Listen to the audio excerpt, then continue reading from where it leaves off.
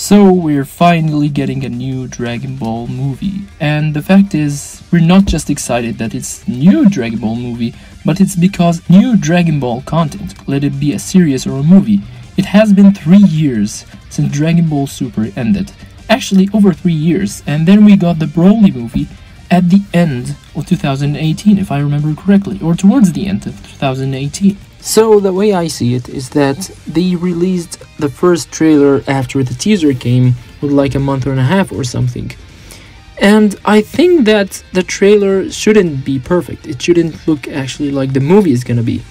Because the way I remember it, like, yes, I know this is a different topic, but if we're going to bring out the teaser for the Super Dragon Ball movie Broly that we had in 2018, some people, like, believe it or not, although the animation was so fluid, I believe that many people agreed on that, if not everyone, but believe it or not everyone liked the art. The way I see it is that we can judge the trailer for what it is. It's just about you giving it time and, you know, just waiting to watch the whole thing to decide. I think that trailer did not look bad. It did not look absolutely horrible like some people think.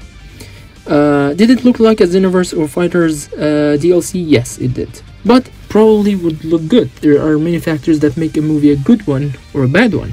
Number one thing for me is always the story, because the story has to be great. However, for the Dragon Ball fans, I believe that if you give them fluid animation in the fights and strong opponents and all of that, people are going to be really excited for this, the majority of the people at least. One of the things I'm really excited about is Pan, and about the way that I believe she's training with Piccolo. So this is going to be amazing. Piccolo is just going to be, you know, the godfather or something, the way he always was, starting with Gohan, going to Golden Trunks, and now with Pan, he's basically going to be a father to all the Saiyans yet to come. I really love this. It's kinda adorable actually. I'm also excited for Broly being there.